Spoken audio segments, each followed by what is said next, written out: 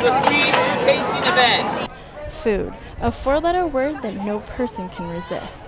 At Cal State Fullerton, our very own Association of Intercultural Awareness, or AICA, decided to mix in food with a little education at their multicultural taste event.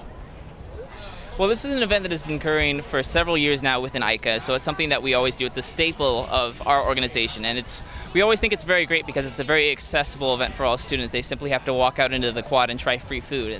It's a very appealing event to get people to start going through those educational aspects of culture. With over 20 campus organizations at the event, one of the clubs, known as Hermanas Unidas, or HAU, came out to help bring more cultural awareness to the students. We thought we can reach out to like the other students and kind of show them basically other cultures and etiquettes and stuff like that. With free giveaways, music, food tasting from all over the world, Fullerton students had some fun and came out with a little more knowledge. Now I can put the culture behind the food because sometimes I see things in like restaurants but it doesn't actually say where it's from. And for this event, AICA believes there is more than just free food.